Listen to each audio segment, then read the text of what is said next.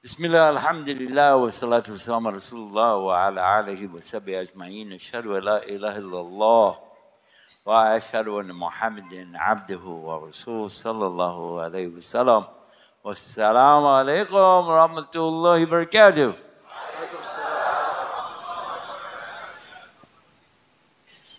Did you ever go to one of the Muslim schools and listen to how their children respond when you say Salam Alaikum and they go Salam Alaikum Rahmatullah wa Barakatuhu. Alhamdulillah. Alhamdulillah. How many here ever went to a Muslim school like that when they were kids? Anybody? Everyone? Yeah, we got a few in the back. Okay. MashaAllah. In the United States, you know, we have quite a few schools that we have that are just weekend schools because they go to the regular public school during the week. So the subject we want to talk about tonight is cool Islam. And I found the original video of it today. I actually did a program in, I think it was 2002. And what was happening, we were set up outside the masjid on Friday, Jummah, with some tapes. In those days, we didn't have all the digital stuff that we do today. We still had the VHS tapes, you know, and the little cassette tapes. And it was very cold outside, very, very cold. It was actually snowing. And I had a big camel bisht, you know, it's bisht, a big one wrapped around me. And the way it looked like I weighed about 500 pounds.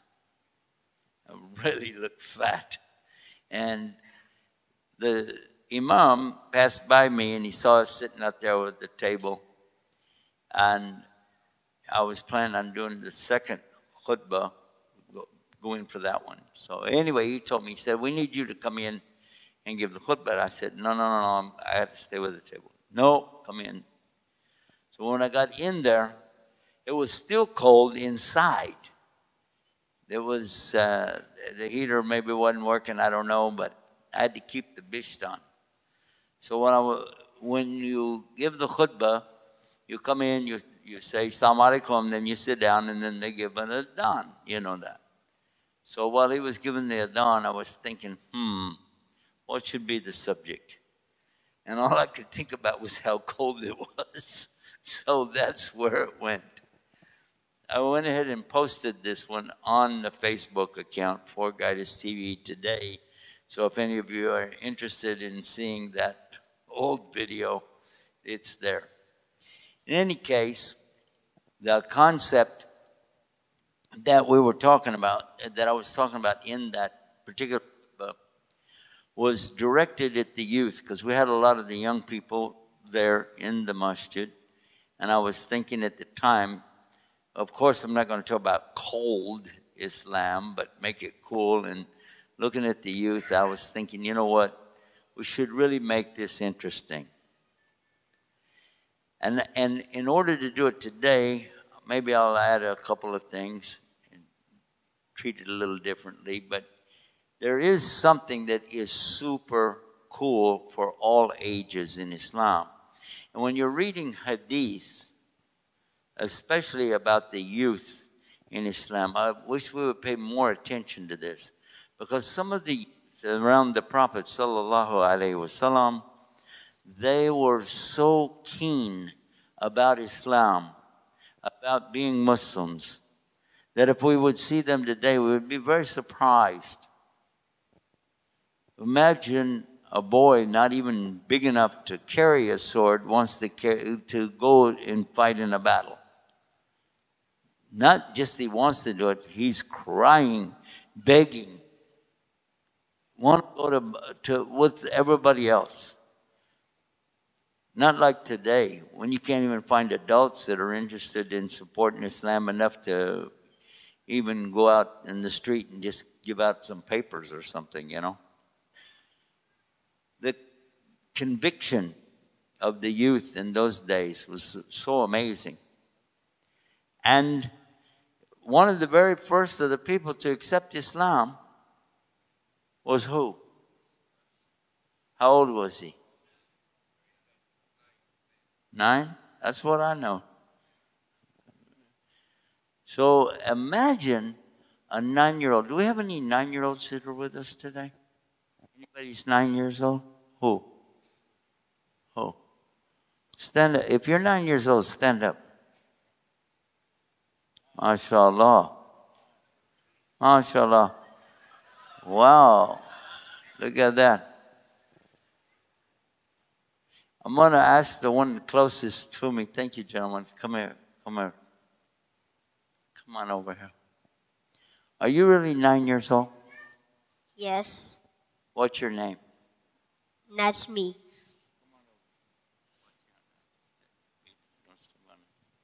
All right. Look at everybody. Say salam alaikum. Assalamualaikum.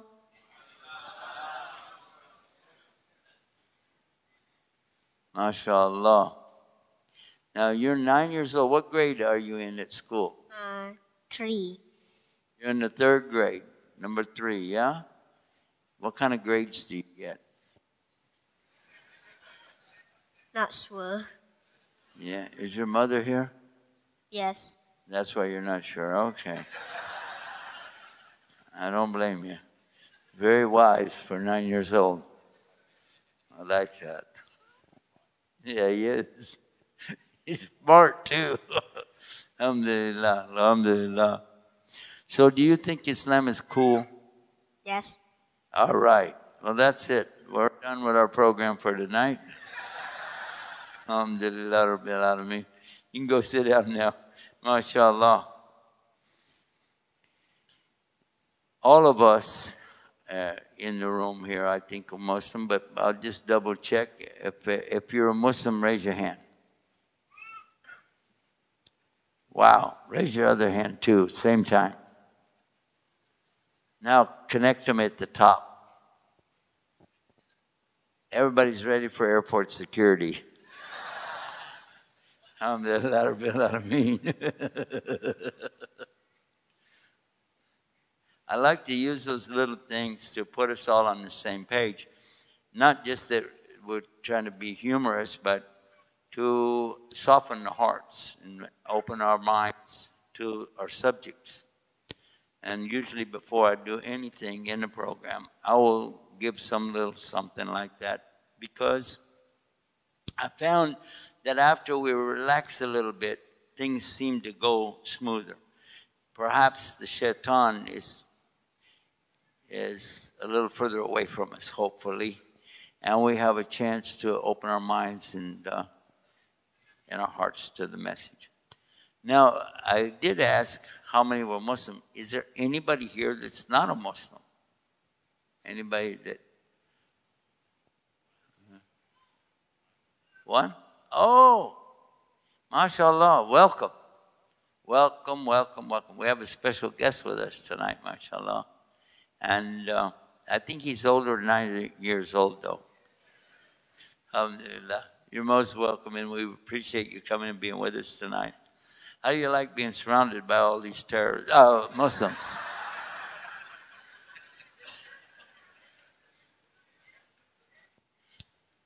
Now, how many of you were with us? We had a program last night, didn't we? Today. Today we had a program. How many were at the program today? Anybody? You noticed some of the same jokes, right? Yeah. Yeah. I don't charge extra to reuse them.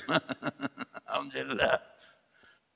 So when we talk about what Islam really is, I think it would be better to look at the etymology of the word itself to put it in perspective. For people of faith, meaning someone who does believe that there is a God and has faith in the God. In other words, not just accepting there must be a God, but wants to have some kind of relationship with Almighty God. For those people, then there is a general attitude that they would have, whether they are a Buddhist or a Hindu or a Muslim or whatever. There is this one common thing, that there is a God in their mind, and also they want to have some kind of relationship. This is based on, you can study this from an objective point of view. You'll find there are some common things. Now, when I analyze or look at the word Islam, take it apart and look at it, I'm going to find that there are at least some common denominators in it for all the faiths. Maybe not all of them will apply, but watch and see. For instance, the first part of the word Islam in the English language, we might say that this is surrender, surrendering to God. I know the Christians find that a very attractive perspective, to be in this surrender to Almighty God. Another one is to be submissive to what God wants to done. And another one is obedience to the commandments. All of these are actually in the word Islam itself. Then to be sincere. I'm not sure about all religions, but I'm pretty sure about most of them that there is a certain amount of sincerity required to be a participant in that religion. Does that make sense? Yeah. So, and again, that sincerity is in Islam. Following that, we have peace, surrender, submission, and the sincerity, the obedience, and the peace with Almighty God. Now imagine that in today's world, most people don't know the meaning of the word. So they have added, those who are not Muslim, have added to that the words like extremist, radical, even terrorist. The problem with that is, if you know what the word means, then all of a sudden it doesn't fit. You can't use those terms in conjunction with the word Islam. You could not say that somebody is a radical, extreme, sincere person. It doesn't sound right.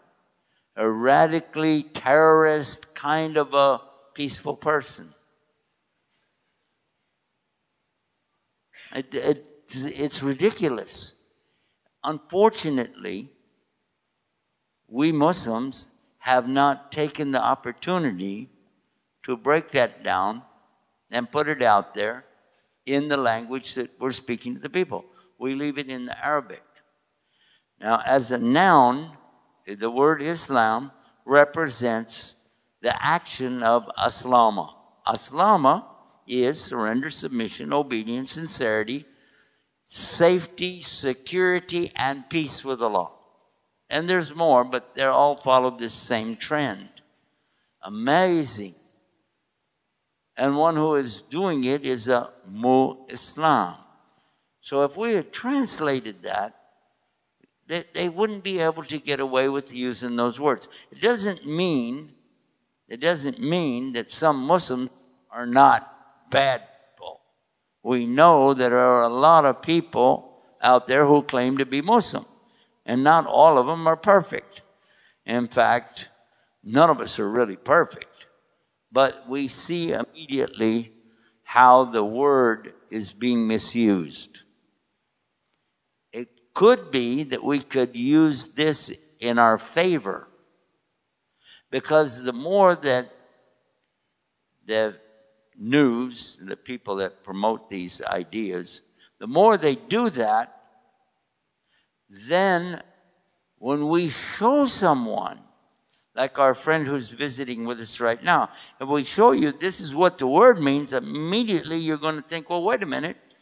If that's what the word means, how could anybody say an Islamic terrorist?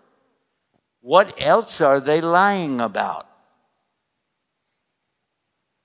And then an investigation would begin. I want to look into this. Let me see exactly what these people are all about. Huh? Maybe you guys got some kind of book I can read? As a matter of fact, we do have a book. And you're most welcome to read it. Have you had a chance to see the Quran yet? Not yet? I think before you get out of here today, you're going to have a chance. What do you think? Yes, there's a chance. Maybe even take one home. He can keep it? No deposit required? MashaAllah. Sound like he's offering to give you a free book already. I think you hit a home run coming here tonight. As a matter of fact, how cool would it be if someone came out just to observe, see what's going on, and they wind up changing their life for something for eternity and being in the very best place in the next life? How cool is that? And this is the reality of Islam. That it's not just a story, it's not just a joke, it's not a made-up fairy tale. Speaking of that, one of the big objections that a lot of people have about Islam is they think that it's like every other religion.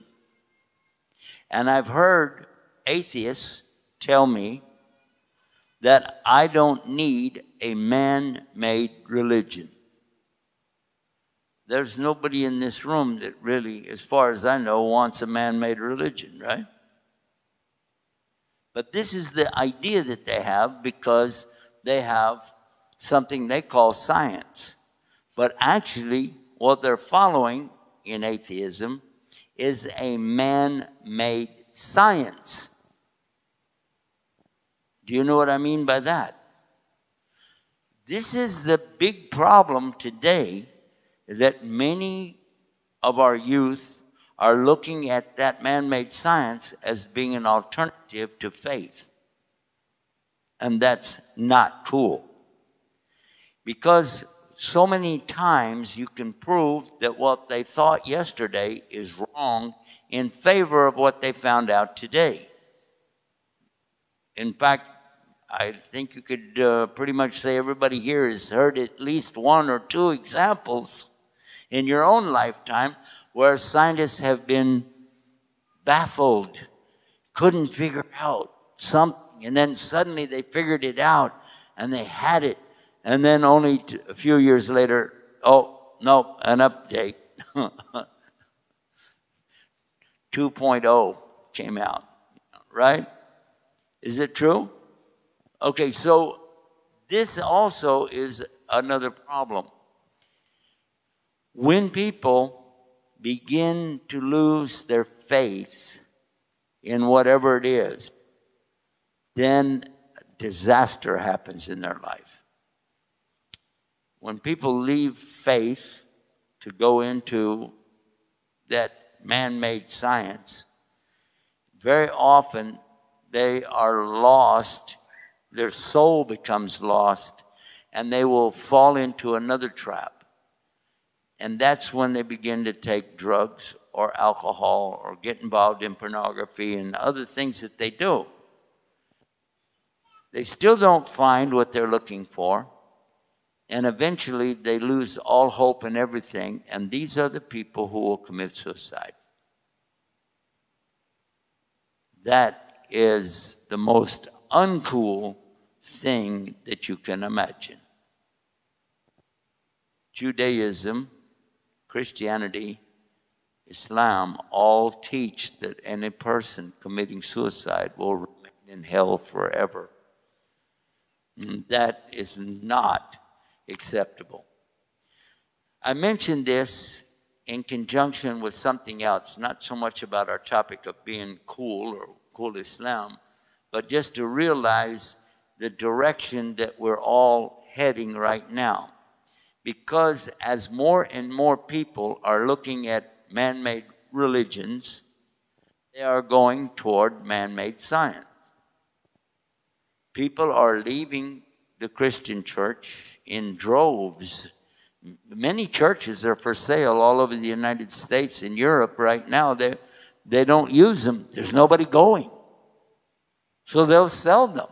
Muslims buy them. But they're not the only ones. The same is true for other religions. A lot of times the church will get sold and they'll move into just a little strip center, a little shopping center, and open up and just have a few chairs in there, maybe not much bigger than this room, and only meet there on Sunday and not even fill up the room. This is happening. But it's not exclusive to the monotheistic faiths. This is happening to all of the faiths. There are a few mega churches out there that get a whole lot of people that show up and go crazy and hallelujah and all the rest of it. But for the most part, it's going downhill really fast. I wish I could say that that is not true about Islam and Muslims, but it actually is. How many of you heard that Islam is the fastest growing religion in the world? You heard that? For the last 30 years. Is that right, Sheikh? Huh? Yeah, 30 years, or I don't know. I haven't been Muslim that long. You've been Muslim a lot longer than me. It's growing, but for a long time we've heard this. Islam is the fastest growing religion. Actually, that is kind of true. Of the religions, the accepted religions, Islam is the one that's growing. But it's not the fastest growing group. The fastest growing group is atheism. When I was a kid, 100 years ago, the people of atheism were so small in number that they wouldn't even admit it. They wouldn't say it. Oh, they were, yeah, I'm a Christian, more or less, like that, because they didn't want to admit being an atheist. Today, they're so proud of it. It's like, yeah, yeah.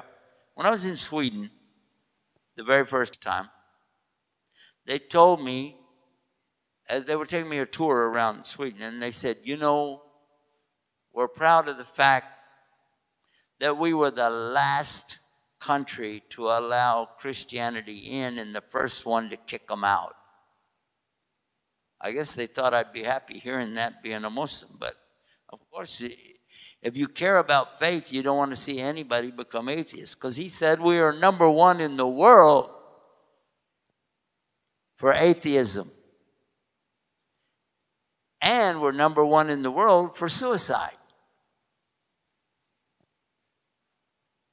Why would that be impressive? I don't know. He even told me, he said, you know the bridge that we're standing on right now? We were in Stockholm, Sweden. It's a lot of bridges. He said, you know what it's famous for? I said, I don't know. What's it famous for? He said, people jumping off and killing themselves. So there had a big fence on it. He said, they'll crawl up over it and jump. So I looked down and I said, there's no water down there. It's just a highway. He said, yeah, the idea is if the fall doesn't kill you, a truck will. So you got it all figured out. This is pretty sad when you think about it. Now, I heard similar things in Denmark. Number one in the world for atheism. Number one in the world for suicide. Finland, Norway, all of these countries, Holland, Netherlands, every one of them told me something similar, being number one in atheism and being number one in suicide. There's a correlation there. I think that you can make a connection real quick. Being an atheist is not the best idea. Definitely not cool. In fact, at one stage, I had the opportunity to take some visitors in one of the masajid around and showing some things. And while I was doing it, I said, is it true you guys are all atheists? And most of them were. And I said, is it also true that you're number one in the world for suicide? And they said, oh, yeah. I said, guys, why not think about this? And then I began to explain a few of the aspects of Islam. And we had some people right then accepted Islam. Because the common sense of Islam is what really makes it cool for any generation. The term that we are using tonight by being cool, by the way, originates at the end of the 1950s. That's how old that expression is. And all through the 60s and 70s and 80s and 90s, and even today, people say, is that cool? Is that not cool? Is that true? Still use that phrase. So, using that concept of something being really acceptable, being in the in and so on, why is it that we have a tendency to feel like our faith is not that cool? Why? Because we haven't examined exactly what our faith is. Especially when somebody's looking at it as something man-made, human being came up with. Most of the faiths, in fact, all the other faiths out there, have something about it that is man-made. And that's why it's not acceptable to Allah. Now let's take a look at the Quran and have a look at some of the things that perhaps help us better understand our topic tonight. In the Quran, in chapter 3, Surah Al-Imran, Allah says, A'udhu billahi min shaitanir rajim, Inna dina indallahi al-Islam. Now, translators will say, more or less, that for sure the only religion with Allah is Islam. Two words they're leaving in the Arabic. If you leave deen and Islam in the Arabic, it's more accurate, but the people don't know what you're talking about. They translate deen as religion, right? Right? But deen is more than that because it is your way of life. It's what you're doing. So it's not just that we're talking about a religion that came 1,400 years ago. It's describing the way of a person or people and how their relationship is with Allah and with what He created, the human beings. Okay? So now you look at it and you think, what is Islam? Well, we already talked about that. So for sure with Allah, the only way that He's going to really accept is that people have surrender, submission, obedience, sincerity, and peace with Him. And to verify that, you just go up to verse 85 in the same surah, and you'll find A'udhu billahi minash shaitanir rajim, وَمَا يَبْتَغِي غَيْرَ الْإِسْلَامَ دِينًا فَلَا يُقْبَلَ مِنْهُ وَهُوَ فِي الْآخِرَةِ مِنَ الْخَاسِرِينَ. That whoever wants a faith or a way or a deen other than Islam, Allah is not going to accept it. And in the hereafter, He's going to be amongst the losers. Because He's not just talking about the religion, He's talking about this person is making up their own way. Now we come to man-made religion. Because if you don't want what Allah gave you, you're making up your own way. Simple as that. And Allah doesn't accept man-made religions. So on this point, I can agree with the atheist who said, I don't want a man-made religion. I don't either. I'm not trying to appeal to mankind with what I'm doing. I'm hoping that Almighty Allah will accept it. And then ultimately, that would be cool. Make sense? All right. So we got that established.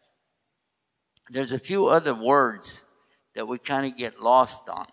And I referred to one of them today, and I was hoping that we'd get a chance to talk about it tonight. And again, this is something that for the young people, anybody here under the age of 18. If you're 17 or younger, put your hand up, so I just know where you're at. 17 or younger, put your hand way up so I can see. Okay? Yeah, all right. Video games. Yeah, look at that big smile, mashallah. Come up here for a second, just for 1 second. All right, come up here. He's a tall guy. How old are you? 11. 11, mashallah. What's your name? Naufal. What? Naufal. Nawan? Naufal. Naufal. Naufal. All right. Tell me what grade you're in. 5th grade. 5th grade. You get good grades? I don't know yet. Never mind. We won't put you on the spot. All right. All right. So, you like video games? Yes. I saw your eyes light up, and I saw the smile go all the way back to your ears when I said video games. By the way, I'm not giving away any free video games, so I don't know why you got so excited. But have you ever played a video game and the monsters are coming at you and you have to shoot them or something? They're trying to kill you? No. You never played that kind? You never saw that kind? You don't even know what I'm talking about? I know what you're talking about. Okay. So if somebody's playing a video game and monsters are trying to kill them and they don't have enough weapons to fight back, but they got points, they can buy something to protect them against their enemies, what's that thing that they buy that they want to have between them and the enemy? I don't really know. Anybody know what it is? Let me hear you say it real loud. Shield. Now you know, right? All right, go sit down. A shield. That's what we were looking for. Now, because I related it to what you know, I'll tell you what it is in Arabic. You ready? Taqwa. Huh? Taqwa? How could that be? I thought it was righteousness and piousness and all of that kind of stuff. Actually, there's nothing wrong with saying righteousness and pious, but that's a result of having a shield on the day of judgment. You want to have a shield, a protection against Allah's ghadab. Ghadab means wrath, anger that's going to produce a result. And you'll need a shield, a really big shield, and it is your righteousness on this earth. So now that you got that, think about it. Because when you're playing a video game and you get killed, you can always get another life, start the game over again, right? Not so on the day of judgment. Definitely not cool. But the shield. Now what is the shield? First of all, we want to back up just a little bit. I'm going to go back to the beginning of the Quran in Surah Fatiha and just read the end of it when we talk about give us guidance. And we say, A'udhu billahi minash shaitanir rajeem. Ihdina siratal mustaqim. Guide us to the straight path. Siratal ladina an'amta alayhim, the path of those that have Allah's favor. Those people who are good with Allah. Ghayrul maghdubi alayhim, and not the path of those who have the ghadab, maghdubi, ghadab, that's what that is. Not the path of the people that have Allah's ghadab or are lost or go astray. Ghadab, as I said, is not just anger. It is the kind of anger that will produce a result. For instance, sometime you get mad at somebody. You're upset with somebody. And you'll be like, oh, man. And get over it, though. And then you're okay. But the kind of anger we're talking about with wrath in the English language is the kind where somebody is going to pick up a stick or something and start beating things with it. He's going to go crazy. And this case, Allah will be punishing people. And He'll be throwing them into the hellfire. So this is definitely not the day to be without a shield. So keep reading, because you need to know how to get that shield, because this is not a game. This is your real life. It's your deen. It's your way. So keep reading. The very next words give you the clue. Ready? So, some of you can help me if you know it. أعوذ بالله من الشيطان الرجيم بسم الله الرحمن الرحيم ألف لام ميم ذلك الكتاب لا ريب فيه هدى للمتقين.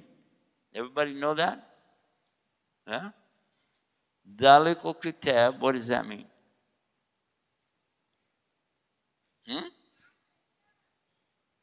No, ذلك. I didn't say هذا. That is the book. It's clear in Arabic. ذلك الكتاب. That book. Where is the book? Well, it's in the hearts and minds of the Muslims. It can be written down in, in a must-have. But when we say that, you're talking about the book of the law. ذلك الكتاب لا ريب فيه. No doubt. Next word, Huda. By the way, this time I was not talking about the TV channel. Huda. Huda, guidance. Because you just needed guidance, right? Remember you said, Idina Siratal Mustaqim, I want to be guided. And it said, Huda lil Muttaqin. This book that we're talking about is the book, no doubt in it, and its guidance for the Muttaqin. What is Muttaqin? Taqwa. Same thing we're talking about. So now imagine, here's these people with this shield. And they're being protected by their shield on the day of judgment against the anger, the wrath of Allah. I definitely need to be in that group. But what is it exactly? Just keep reading. Alladina yu'minuna bil ghaib. The people that believe in the unseen. Now here's where we run into a problem with the folks who have given up on religion. They've given up on everything and they went over to man-made science. Because they don't want to believe in anything they can't see or hear or touch or smell or feel. They're not going to accept it. No way, Jose. Because I'm a scientist. I only believe in stuff I see. Really? Yep. So you don't believe in molecules? Oh, yeah, I believe in molecules. But you can't see them. Well, but you don't believe in atoms? Of course we believe in atoms. You can't see atoms. You don't believe in the protons, neutrons, electrons of the atom? Of course we do, but you can't see them. In fact, there's a whole lot of things about space exploration that they tell us and show us pictures and designs that are all fabricated. These are estimations of what's there, and they're putting and plotting it down and even adding colors to it. And it's not something that's really coming back from outer space. Did you know that? Go to an observatory sometime and see what they're showing you and what they're talking about, and then ask them to show you concrete proof of a real picture. And they don't have it. It doesn't exist. These are estimations. Also talking about, and by the way, I heard some Muslims who said that Islam believes that we came from monkeys. Did you hear about that?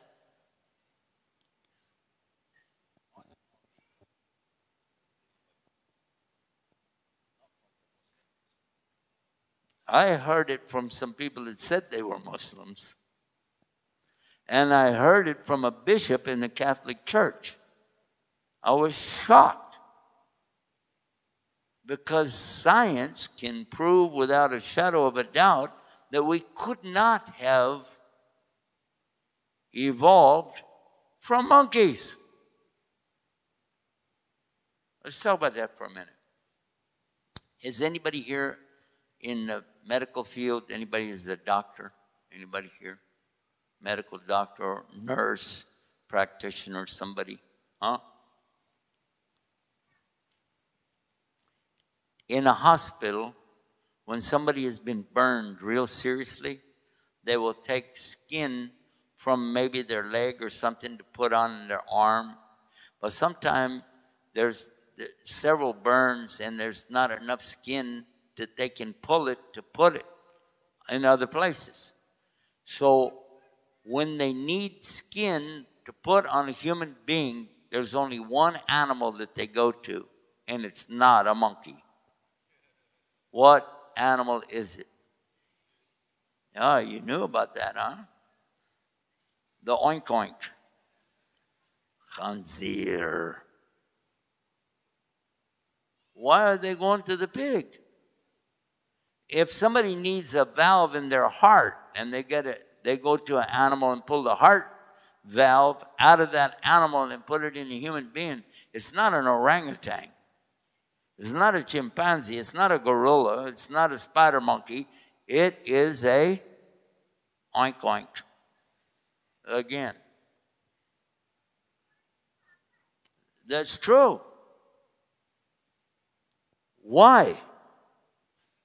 And genetically, they'll tell you that, what was it I read? 96% that they could prove, 96% there's an alignment of the genes, etc., between the human being and the monkey.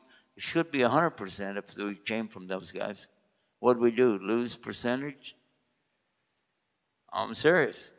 But to have fun with them, what I do, I don't know if you remember this, but sometime I take a banana, especially with the atheists, give them a banana. Wait a minute, that's not the joke yet. And then I'll have a banana for myself, and I'll say, go ahead, open it. Now, most people will do this, okay? Most people will do it. They take the top of the banana, and they pull it back.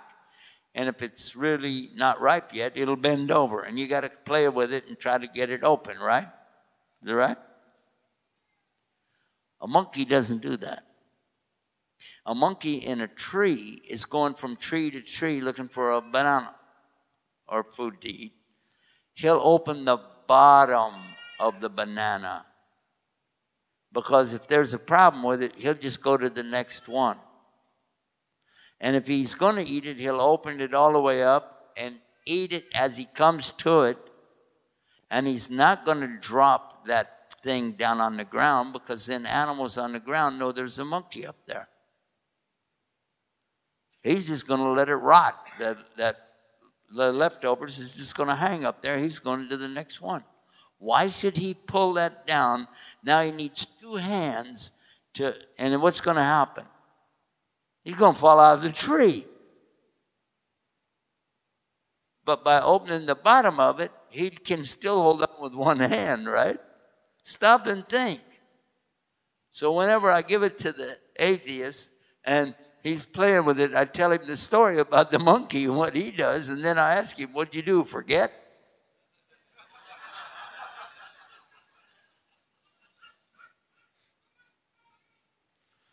Now, that's not a proof. That is not a proof. But it gets the attention of a human being, and they start thinking about it. Exactly what am I upon? What am I doing? Why am I listening to these people?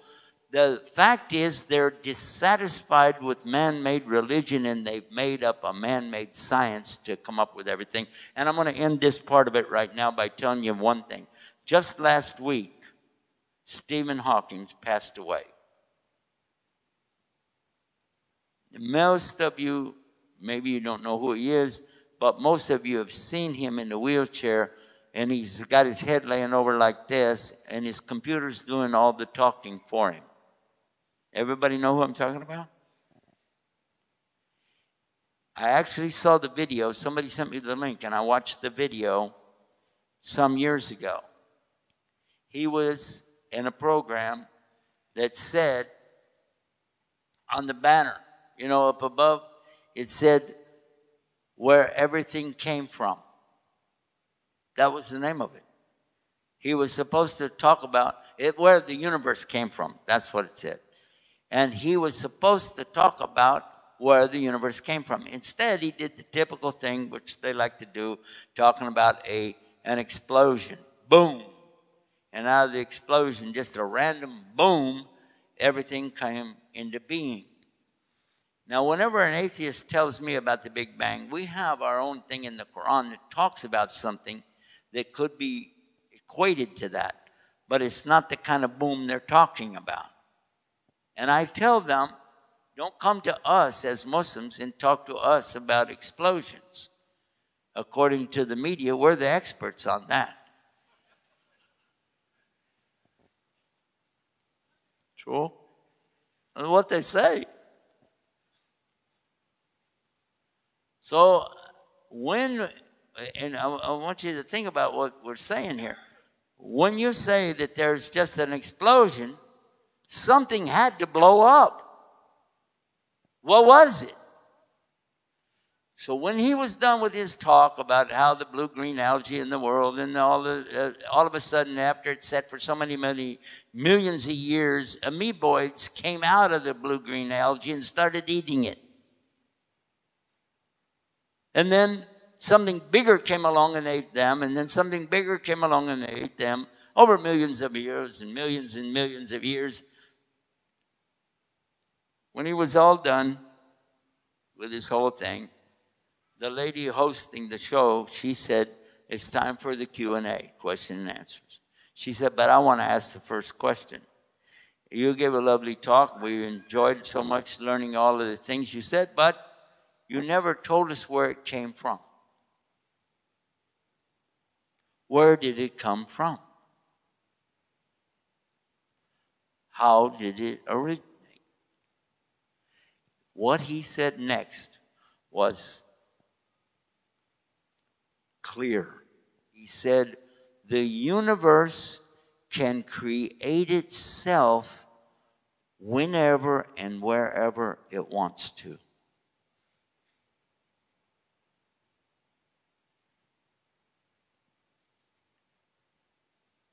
Couple of points here in case you didn't catch it. Atheists never use the word create. Never. Because then they'd be a creationist and not an atheist. And he said wants. You're implying an intelligence behind the whole universe when you say want or desire. Is that true? In fact, he's saying the universe itself is the God. Pretty close to what the Hindus believe. Later, after so many people were writing to him and talking about that, he came out with another video saying, well, you misunderstood me. It was taken out of context, and I don't want to talk about it. That is enough right there about this subject of the man-made science. The other thing, just briefly, if you want to look on our website, I'll tell you, searchforislam.com has an access to all of our thousands of websites. And you will not run into commercials and spam and junk, and you will also not run into the things that are trying to take our children away from Islam. I highly recommend that we start trimming down our expanse of social media and going back to the basics, and that's how you can do that. Search for Islam uses a Google search engine, but it goes through only our websites.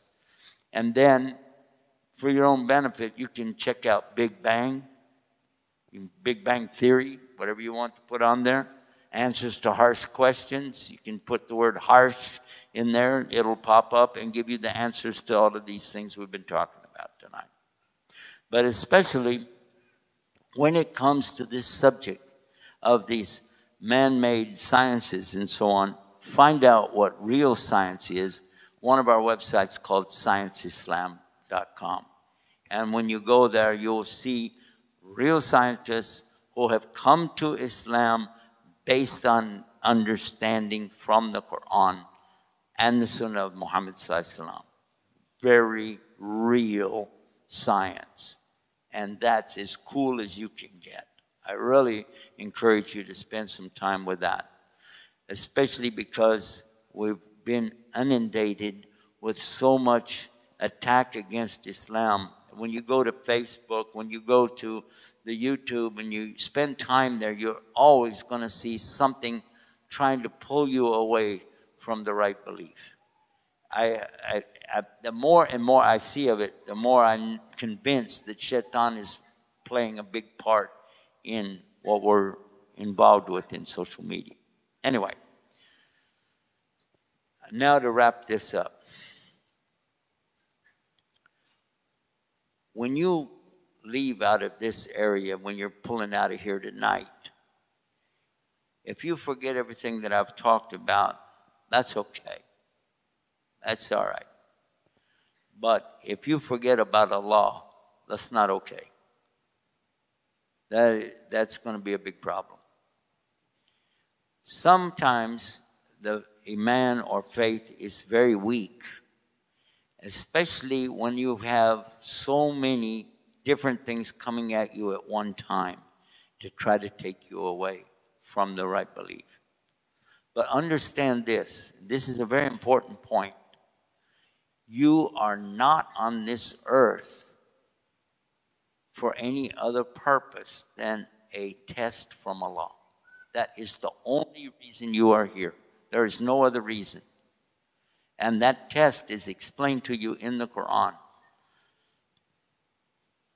In Surah Al-Dariyah, chapter 51, verse 56, Allah says, وَمَا خَلَقْتُ الْجِنَّ وَالْإِنسَ لِيَعْبُدُونَ, that He did not create jinn and human beings except for worship. And that is a test. What will you worship?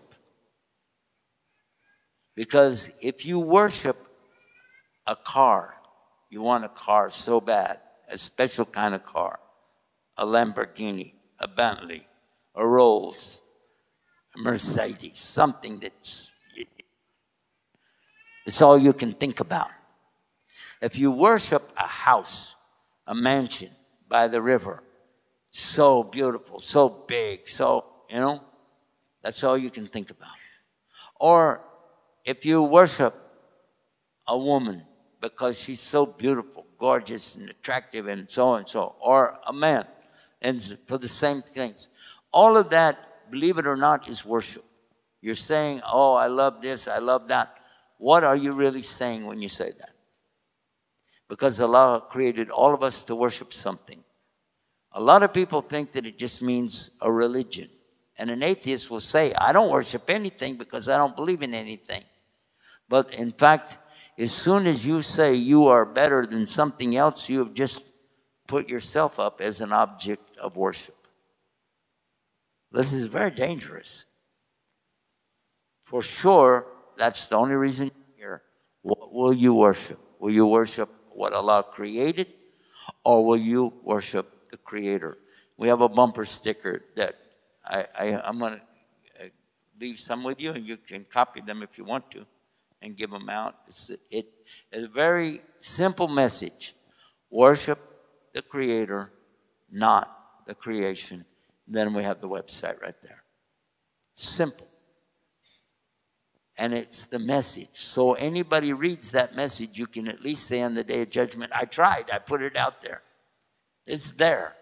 And one man saw it on a car, and he talked to my friend, He said, what does that mean?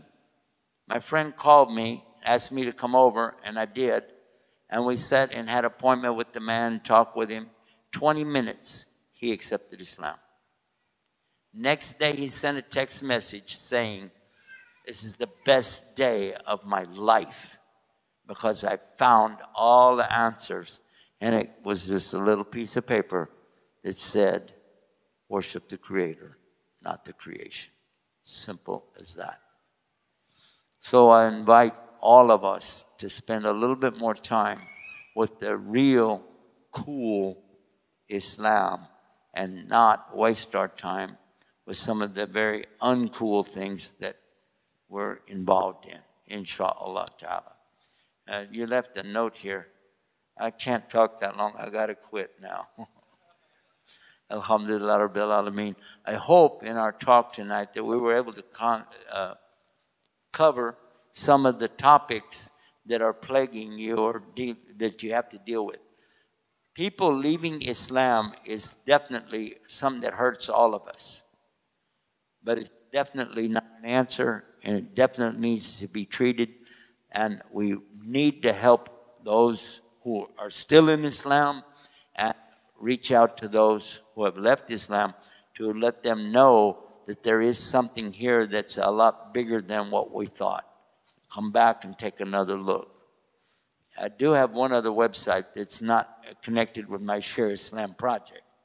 Share Islam, by the way, is the main project, and it has so many websites in it that you don't even have to know what they are.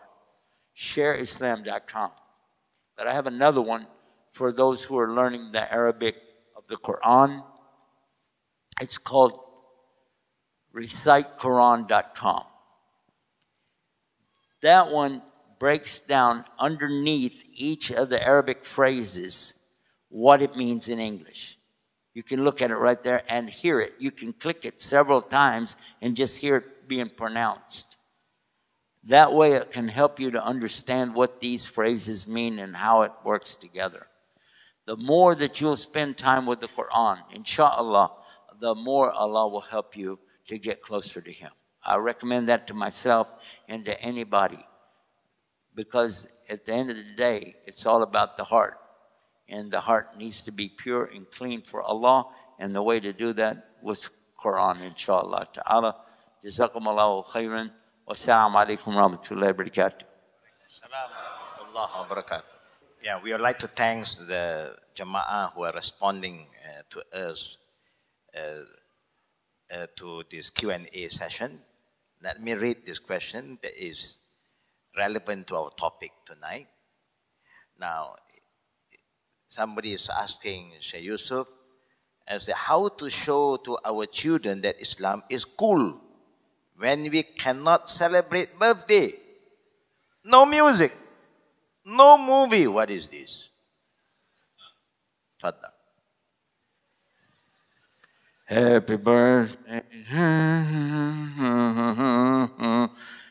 Okay, first of all, who told you that was cool?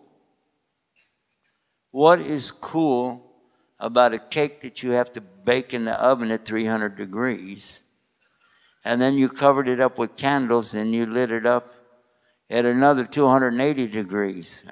I'm asking you, where is the cool in that? Both are concerned with fire, right? I'm just asking a question. The second thing is, do you even know where that came from? That is an ancient belief of fire worshippers. That is why the scholars have ruled it incompatible with Islam. If you want to follow another religion, you always have that choice. But don't compromise Islam. Don't change Islam for some traditions from other religions. When it comes to birthdays, ladies especially, I want you to think about this. Who is the one who should be celebrated? If there's anybody going to celebrate, who should be celebrated? The one born or the one giving birth? Who suffered? Who went through 9 months of pregnancy? Who went through excruciating pains in the delivery room? And who is the one that's had to take care of that child until the child was old enough to walk around and throw up on everything? Who? There's no reason to celebrate your own birthday. And by the way, if you can find, you could say, well, then let me celebrate my mother one day a year. But if you could find any day of the year that you could say this is Mother's Day, then what about those other 364 days that you didn't live up to your responsibility? Your mother needs to be celebrated how many days? Every day. So get over it. Move forward. That is not an issue for a person of logic. That's not an issue for a person of real emotion to consider, because we've been told your mother, your mother, your mother, and then your father. And we weren't told that there's any special day for that. That's every day. Celebrating yourself once a year to get some free cake, candy, and ice cream and toys is, not only is it very egocentric, it is also very much another religion, not Islam.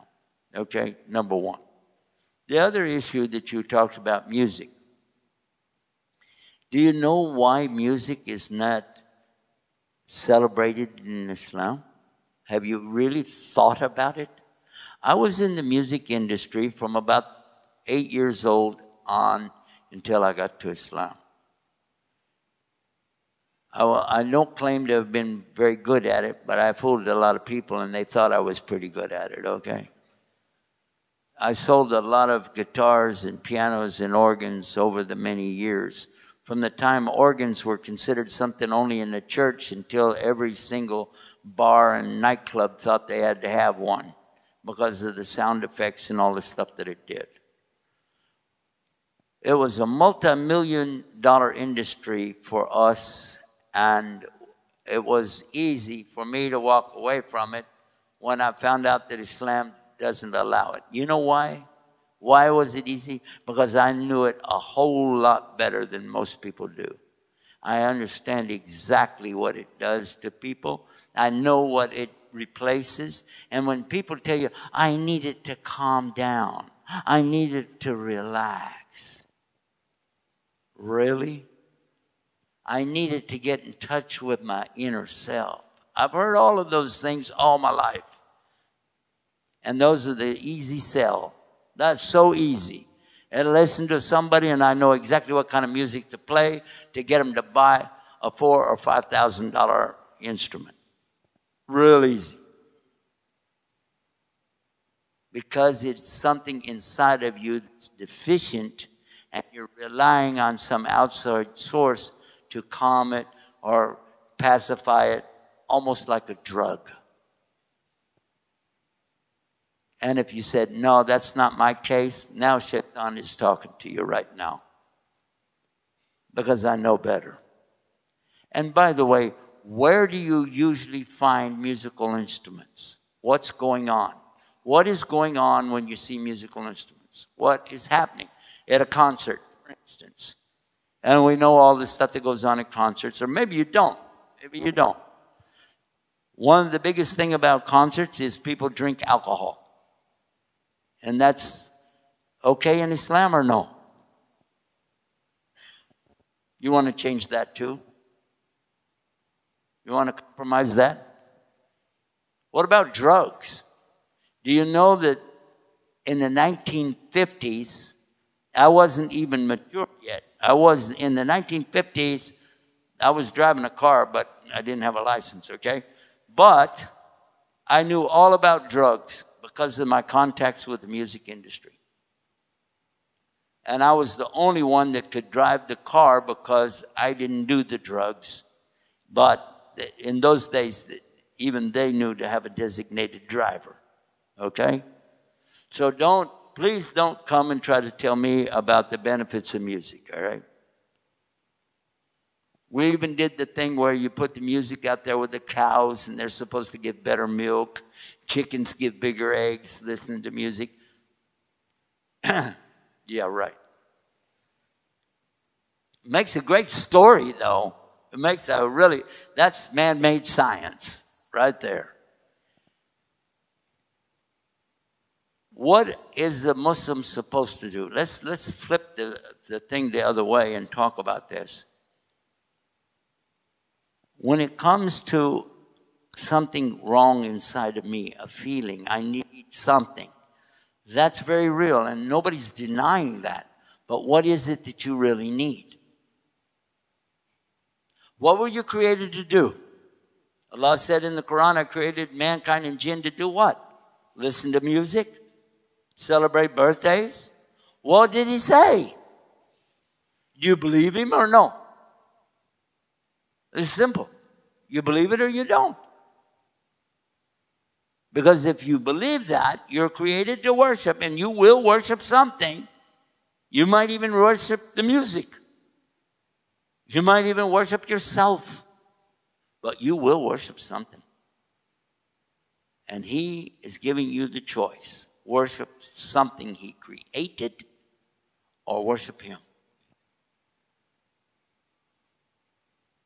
I want you to just reflect on that a little bit, and I'll back off because we got a lot of the questions. But for sure, everything that Allah has created has a rhyme and reason to it. By the way, if you really want to know what's some great music for Muslims, listen to some of the great reciters. And you can get that from our websites. We have some of the very best recite Quran, by the way. You can choose the reciter who you want to recite that for you.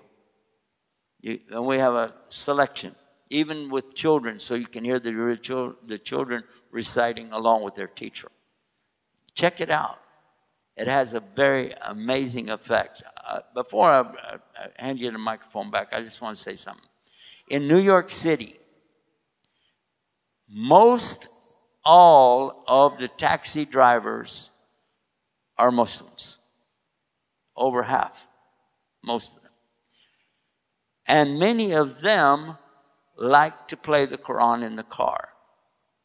And they keep it down low, but sometimes when a passenger gets in the car, they'll say, oh, what's that song? I really like it. And I've had many of them come to me and say, I have this customer, this person, the passenger would like to have Quran. Can you send them some tapes?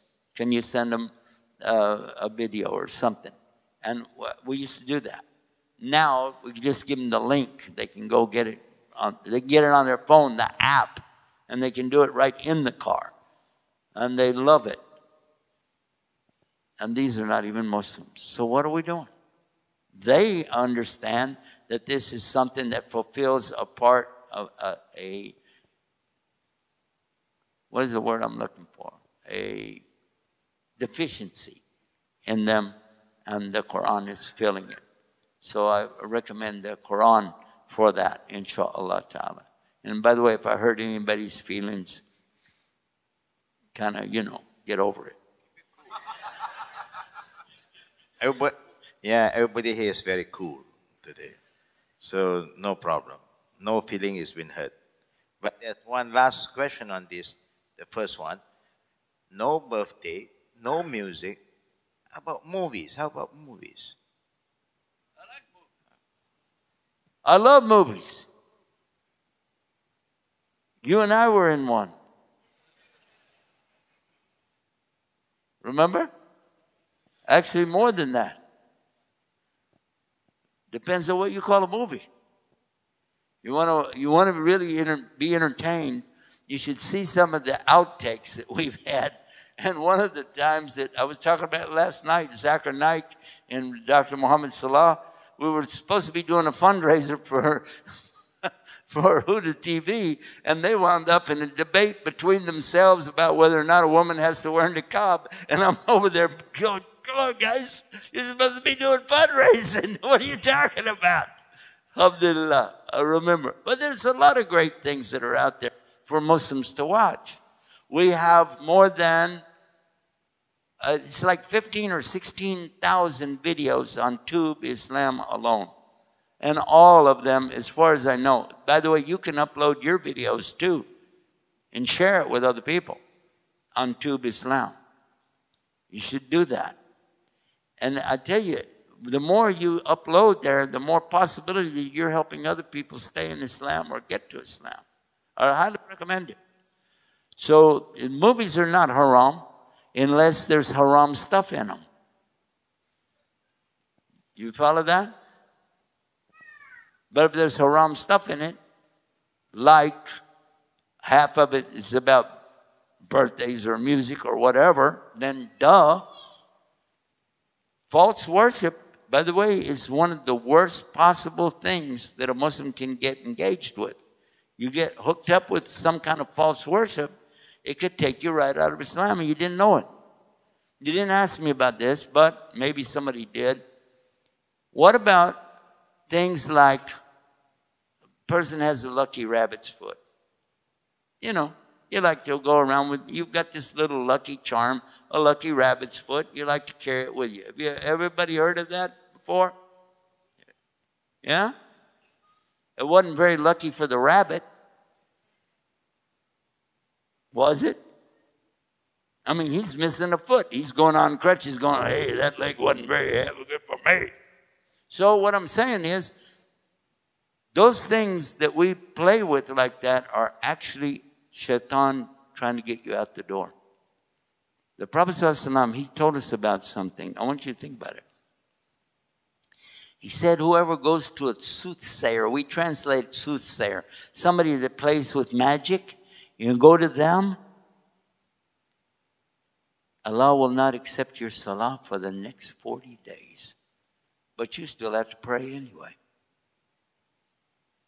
And they said, Ya Rasulullah, what if, you know, somebody did it, but they didn't really believe it? He said, that's what I'm talking about. If they believe it, they've got to start over. You got to get a new shahada. Is that right? SubhanAllah. And what about the guy who just likes to read the fortune cookie? I mean, you know fortune cookie, right? Oh, you got a Chinese meal. Let's just crack it open and see what it said. Oh, it says that I am about to have something really good happen in my life. Actually, you're about to have something real bad because you just read the fortune cookie. Why did you read it? You say, oh, that's extreme. Oh, really? How about your astrology? You check out, oh, Pisces, Gemini, Virgo. Let me just check it out. I was born on that day, you know, I should check and say, oh, wow, something real bad's going to happen. Yeah, it just did. This is superstition. And it is from real things that people used to believe in. You're opening up this door. It's very dangerous. Don't go there. Stay away from it. Another question before that, we just want to read a note of thanks. Salam, Sheikh Yusuf. I've been a student of yours from YouTube since 2004. And just would like to thank you and hope Allah would bless you in this dunya and Jannat al-Firdaus in hereafter. Thank you. Amin. Yeah. Question, how to respond? Yep. Jazakumullah khair. Thank you so much for that. 2004 was when YouTube started. And Allah blessed me to put the very first video on YouTube for Islam. And since then, many other people, there's over 274,000 videos on there now that have my name somehow associated with them. For sure, it was a gift from Allah. But at the time, I didn't realize it. I thought it was a waste of time because I said to myself, after a whole week, only 17 hits or whatever it was, it's like, forget about it. This is worthless. Who knew, right?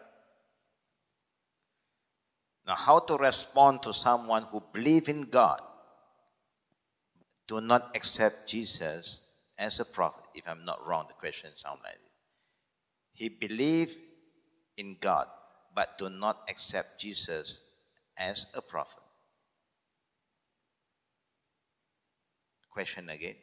How to respond to someone who believes in God, but do not accept Jesus as a prophet? Bismillah, alhamdulillah, salatu wassalamu ala Rasulullah. Actually, in this case, in the case where somebody believes in God, I like to strengthen that and talk about some of the things that we all examine when we're looking about Allah subhanahu wa ta'ala. There's a website that we have, shareislam.com, that's a portal, and you actually turn these images on the screen. It's a lot of fun to use it. The very second one is called God Allah, and it begins with an audio, why do Muslims say Allah? Like that. And from that, you get a lot of basic. Then on the left side of the screen, it has so many questions, and you click it, and it will give you the answers. So I like to encourage them to get more fortitude and foundation for their belief. Let that begin to build, because it's from an Islamic perspective. Then finally, when we come to the subject of Jesus, what was the purpose of Jesus? Now, for somebody that's been brainwashed since birth to believe that 1 is 3 and 3 is 1 in the Trinity, or have the notion that Allah has to have a child that's going to grow up and then get killed for everybody else's sin, they justify that. They've got 2,000 years worth of practice to come up with an answer to every question. You know what I mean? So it's not beneficial to begin by attacking that belief, to work on more about who Allah really is. All of a sudden, maybe the person could wake up to the fact that all the things that we're talking about Allah in His Isma wa Sifat, for instance, He's such an ultimate, He's beyond His creation, way beyond the creation, and we're only in this creation for what purpose? And we already said that, to worship Allah. Make the conscious decision to worship Allah.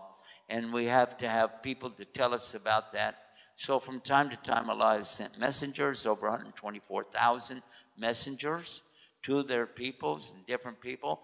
And now the last and final messenger, which is Muhammad sallallahu alaihi wasallam, is bringing that message to all of the humanity, all over the world, not just to his own particular community. So if we can look at that and say, this was the job of Jesus, although Jesus did fulfill Scripture's predictions, prophecies about Him coming, which He did, and there's more prophecies about when He returns back to the earth.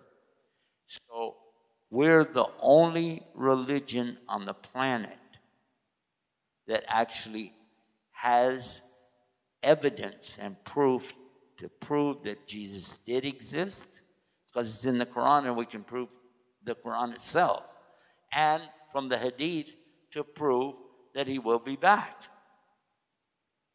And outside of Christianity, there is no other religion that goes into so much detail about prophets as particularly Jesus. This is a very real opportunity to help somebody see the message that Jesus came with, alayhi salam. And I should have said that about you several times. By the way, we do have one with us right now. I don't know your name. What's your name?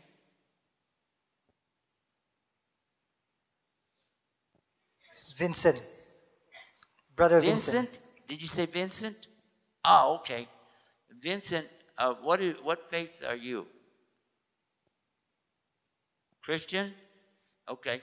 I spent almost 50 years in Christianity, and you probably heard me talking about pianos, organs, and that was one of the big customers I had, was all the different Christian churches.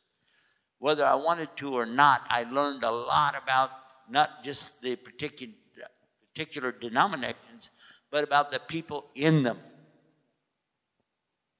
because I dealt with them. And I will tell you that there are a lot of really nice people in Christianity, personal experience, even today. But many of them are still searching. Even the leaders are still privately trying to figure it out, trying to balance what they know and feel against what they think the Bible says. One of the most important subjects is the Bible itself.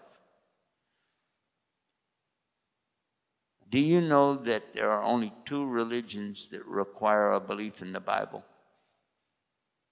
Of course, Christianity, but that Islam also requires a belief in the original Bible, the one we don't have anymore, but we have to believe it. If we don't believe that, we can't be a Muslim. If we don't believe in the miracle birth of Jesus, we can't be a Muslim. The fact that he is a miracle birth doesn't mean he's a God, though. You know why? Because he was created from a mother. Is that true? A mother was impregnated and gave and went through the 9 months and delivered. Normal birth, except no man involved, right? But how about Eve? She came out of Adam, right? We don't worship her, though, do we? And how about Adam? He came from dust. He was a creation of Allah, but we don't worship him. So we have every aspect. We have a human created from dirt itself. We have a woman coming out of a man. We have a man coming out of a woman. That is, Jesus is a miracle birth. But then you also are a miracle because you're coming from the combination of a mother and a father. All of that's miracle from Allah. So when you balance it like that, then you start thinking, well, wait a minute, hold on.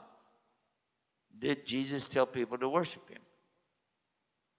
Not even in the translation did he say, I'm God, worship me. You have to pull verses and take them out of context to get the message. And I know which ones they are because I used to do it, okay? But for sure, the Christian is the closest to the Muslim. And Allah says something about that in the Quran. I'll just read the last half of it. وَاللَّهُ وَمَنَ الْكِتَابِ لَكَانَ خَيْرٌ لَهُمْ مِنْهُمُ الْمُؤْمِنُونَ وَأَكْثَرُهُمُ الْفَاسِقُونَ. Allah said, if the people of the Bible believe, it's better for them. From them are believers, but most of them are disobedient corrupters. Is that a good way to translate it? Disobedient corrupters. So maybe Allah will help you to see and understand more, and hopefully you'll be with us on more occasions and share with us. But you are definitely most welcome at any time, at no pressure on you to do anything more than just be you. And we can accept that, no problem. Thank you, Vincent. Thank you very much. Okay. There are a lot of questions been forwarded to all of us, but time won't permit us to answer all the questions. There will be a last one that I'm going to share with Sheikh Yusuf Estes. And the rest, if you are following our classes here every Saturday or Sunday, inshallah, this question will be answered, inshallah. There's a lot of Q&A normally in our classes. So for those who miss the classes before this, you're welcome to our Saturday, Sunday, and Wednesday classes. Start at 11 morning until Zohar time. Now, the last question is, Islam is cool, so a Muslim should be cool. But how to stay cool in this day? Again, Islam is cool, so a Muslim should be cool. How to stay cool in this day? Why? A lot of things happen to Muslim community. There may be a lot of happening among the Ummah that is very, I would say that hurts a lot of people. So how do you keep yourself cool? Further. Before I give you the answer to the question, I have to tell you that it makes me feel a little bit nervous sitting next to somebody who I have to ask him all the time about so many questions. Yeah, I was bothering him so much yesterday when we were writing, and I was asking you all about some of the subjects. But anyway, for sure, this subject has been answered by Islam. Our Prophet ﷺ, he didn't say the word cool, but he was telling people to keep calm, collected, and not respond. Definitely don't get hot. What he said when somebody asked for advice was, La tagdab. And the person said more, and he said, La tagdab, La tagdab, La tagdab. He kept saying this. Do not become angry. Actually, that's a translation. But a better translation is don't be wrathful. Anger is something that all of us wind up at some time or another getting it. We get angry. But they have something called anger management. Because some people get wrathful. Wrath is when you will do something about the anger. In other words, you get upset because somebody cut you off in traffic. It happened to my brother-in-law in Houston, Texas, many, many years ago. A taxi driver cut him off in his van. He just had to slam on the brakes on the freeway. Now, in Texas, they have an open carry permit that you can keep your weapon right out in the open. In those days, he used to carry a .45 automatic, laid it up on the dashboard of his van, and he pulled it out, and he started shooting at the tires of the taxi driver. He got mad because he got pulled over by the police. I guess he didn't realize the taxi driver had some microphone and get on the microphone and say, help, help, help, I'm being shot at. And so here come the police, and they pulled him over, and he got mad because he had to pay a ticket. He got a ticket for discharging a firearm and something about the safety of people and so on.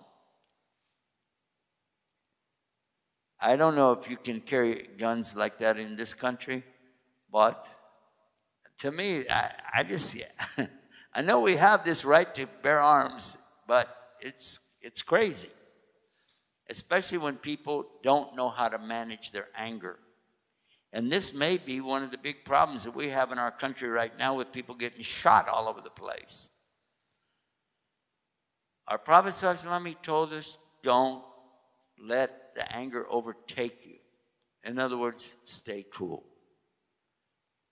How can I stay cool when these people are doing these things? How am I supposed to stay cool when the Rohingya Muslims are being murdered, raped, and slaughtered, and the videos are out there, you can see that. How am I supposed to be cool when the brothers and sisters in Syria have gone through losing their homes, losing their lives, losing their respect and dignity, and that they're in these refugee camps? How am I supposed to be cool when all of these things are going on around me? One of the things I think you could take advantage of is, and take comfort in, is that Allah has blessed you that that didn't happen to you and that you're still here. And if it has happened to anybody in this room or that you know, at least they've moved past that. There are things that you have that happen to you in this life that there's no control from you on it, and it will happen, and it is a test from Allah. Don't think that Allah doesn't know what's going on. This is all part of the scheme of things, and He's testing the people doing it, and the people it's being done to, and those people who are observing it and doing nothing about it. But what should we do about these things? And there are things provided through legal systems, and there's things that are provided through Islam that do not command us to go out and chop off heads and go crazy and do wild stuff. Be cool. means really to keep down the heat. And in conclusion, I want to add this one thing to it.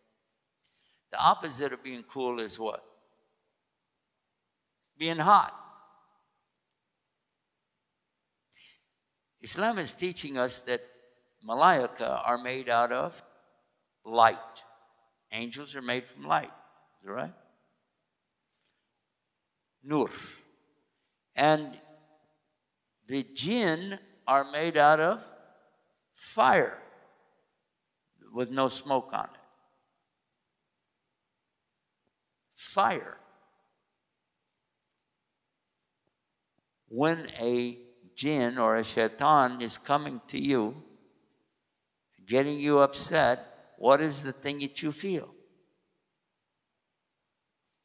Is there anybody that feels real cool when they get angry? Like, oh wow, I feel so nice and angry. It doesn't work. But what you do feel when you get angry is like, hey man, you know what? I'm not really angry yet, but I'm getting there. And they feel real hot inside. And they're boiling over. And these are the words that we use. I'm hot, man. Just stay back. Is that right? And your body temperature feels like you're burning inside. But if they took your temperature, you probably meet the same temperature. But why do you feel so hot all over? The nervous system is responding to the shaitan. And the shaitan really is made from fire, and you are feeling that. And that's a good time to go, oh, wait a minute. Rasul ﷺ told us what to do. First of all, he said, don't get angry. We know that. But what else did he say? When you do have this thing start to come over you, if you're standing up, what should you do? Sit down. What else can you do? Something that will take the heat away right away. What is what? Make wudu. Don't do it with hot water, okay? It won't help. Cold water. It works. It really will work.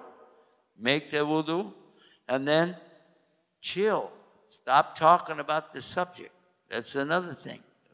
If you get away from the subject. And if somebody is arguing with you and you're getting mad, don't keep going after them when they're trying to get away. You say, I don't want to talk about it. No, you're going to talk about it. No, don't do that. Let it go. Let it go. Let it go. That is shaitan coming to you and to them.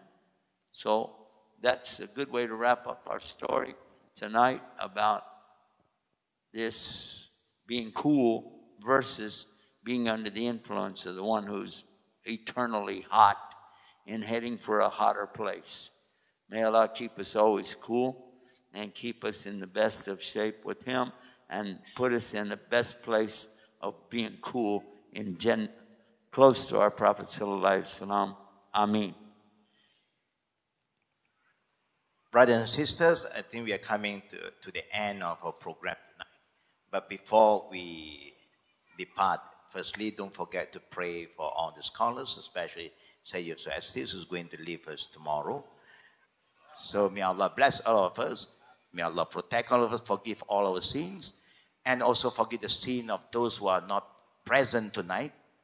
And may Allah forgive the sin of the living among us and the dead among us, the male and the female, the young and the old among us. And may Allah accept all our prayer, and also may Allah increase sabar and give us cool iman. Amin ya Rabbil Alamin. وبالله التوفيق والآخر دعوانا والحمد لله رب العالمين. سبحانك اللهم وبحمدك أشهد أن لا إله إلا أنت أستغفرك وأتوب إليك.